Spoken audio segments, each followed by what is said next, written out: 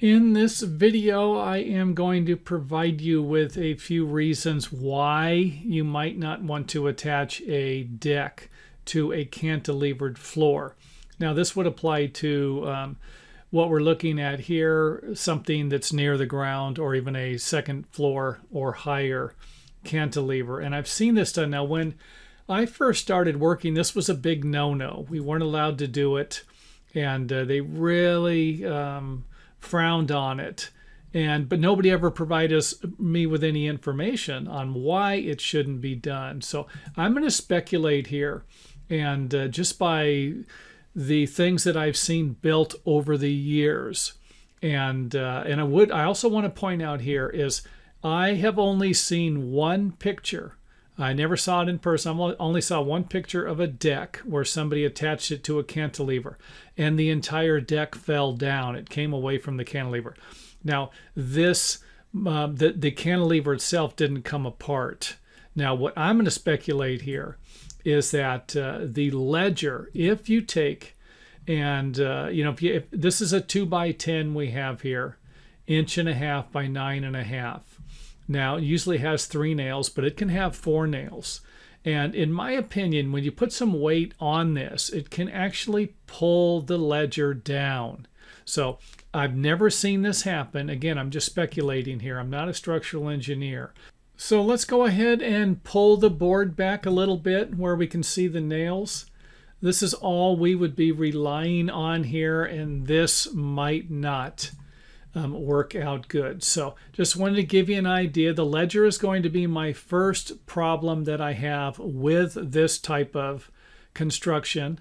Next up, of course, would be the obvious. How far away is the cantilever? How much weight is going to be on here? And is there going to be too much weight, more weight than the extended floor joist can actually handle? So in a situation like this where you might have a 3-foot overhang, or a 6-foot overhang. I have seen patios attached to, now not a deck, not something you can walk on. I've seen patio roofs attached to the cantilevers. And again, never saw one fall down. I'm not going to try and add any drama into here. You know, if you have a deck that is attached or a patio to a extended cantilever, floor cantilever, and there's nothing wrong with it, I would just monitor it. Keep your eye on it. Don't rip it down. Don't, I don't want to say don't rip it down. There could be liability issues there. Tear it down if it's unsafe. How's that? So, again, this is the other concern here is the length of the cantilever. How far out is it extending? Is it maxed out for the weight? Or is it only about a foot? Cantilever, and I actually have a picture of a cantilever that I took a picture. I went out to someone's house one time to look at, they wanted a room addition, a bid for a room addition, and I went out and took a few pictures of the project, and they had a deck, and this deck actually looks like it was built. I'm going to put a picture here. The deck was actually looks like it was built as part of the house. So when I say to don't ever do this, that's not really what I'm saying. What I'm saying is just be aware of some of the problems. If they did it on a new house, there's a very good chance that it was structurally engineered and modified to support the weight. That might not be the case if you have an existing structure with just an overhang on it. So here we have our shorter span on this side, but our deck, and you can still see the weight, the amount of weight. If we have a longer deck, I think this is about 10 feet from here to here. But if you have a deck, you put a heavy duty barbecue on there, you start adding some weight, or you have a longer deck, larger deck, you could see where this could actually be a bigger problem.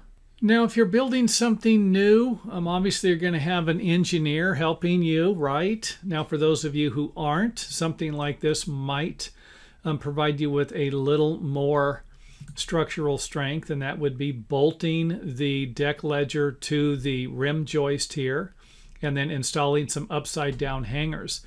these upside down hangers will help with the weight that is pushing down on the rim joist here.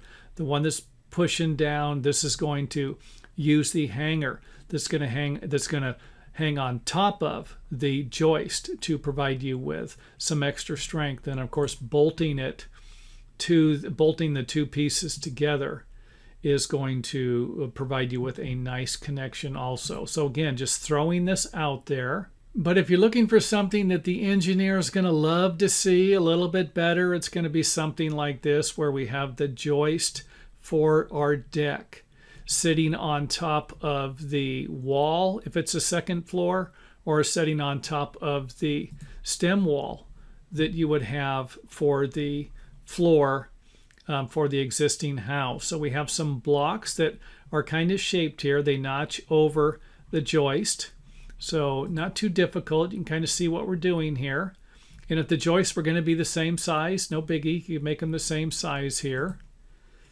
The deck joist probably couldn't be bigger for something like this. But again, here we go with our blocks out here. You could always block this too, block the inside. This might be blocked. You might already have blocks in here that you're either going to have to notch so that you can slide your new joist in, or they might need to be removed and then replaced. Now, one more thing I want to point out is that you might be able to install a post and beam type connection like this, where it's underneath the new decking. And here I have it underneath the ledger and the joist. You can always move it over and then support it with a cantilever. So again, some more ideas there. Just make sure that the post is actually supporting everything, the post and the beam set up. Back to the ledger, giving an idea what it looks like from above. And that is the end of the video.